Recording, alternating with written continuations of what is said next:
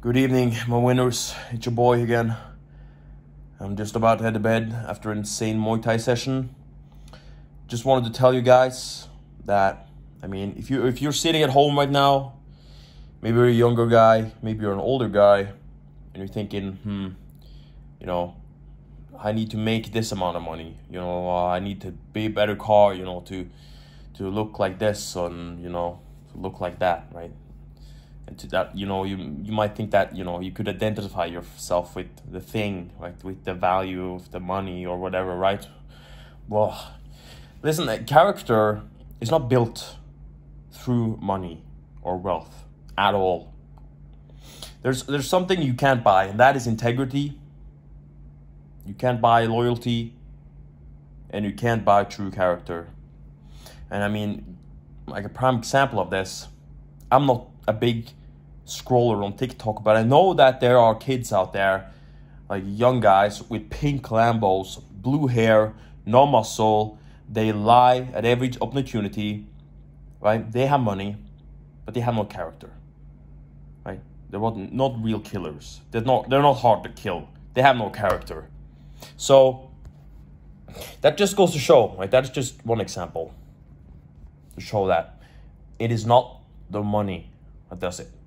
Now, I'm not saying that you shouldn't, strive for a better future, but just know that if you are, making your salary, making your wage, and you go to the gym, you do what's correct. Like, if you are just able to look your friend in the eye and say, I am doing the absolute best that I can, I'm good at heart, I speak the truth, I help those around me, I try to protect those, around me, the people I care about, right? If you can just say that with confidence, then you are where you need to be.